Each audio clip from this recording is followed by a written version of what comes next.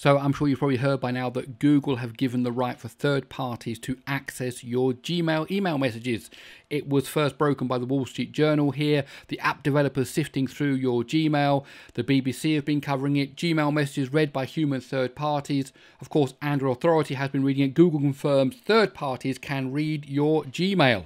So if you want to put a stop to this now, if you want to protect your Gmail account, please let me explain.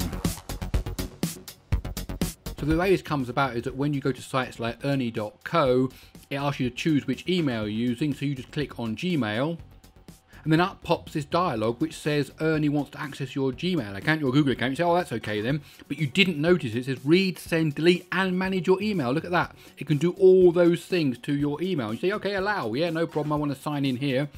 This looks like a good service.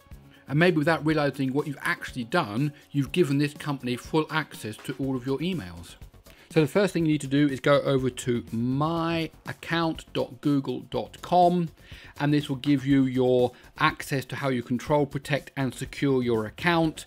And if you go down here to apps with account access, you click on that, and that will show you the devices that you can use and so on. Here it gives you a list of apps with access to your account. If you can see here, you click on manage, and look here, Ernie, which is one of these websites, has access to Gmail. So I've signed up for that account, and in doing so, I've given them access to all of my emails. I've also allowed them to allow me to do signing in. And then thirdly here, I can also see that Google Chrome has access, and I'm happy with that.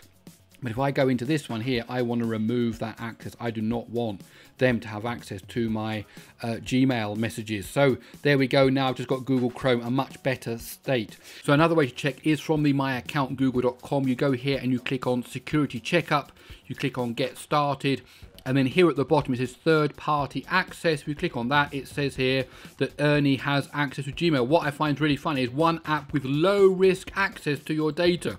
The fact you can read and delete and send everything in your email, they call it low risk. This is ridiculous. So remove access. That's what you want to do. Get rid of it.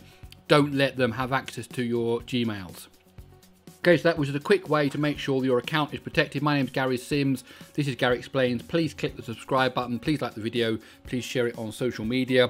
I'll see you in my next one.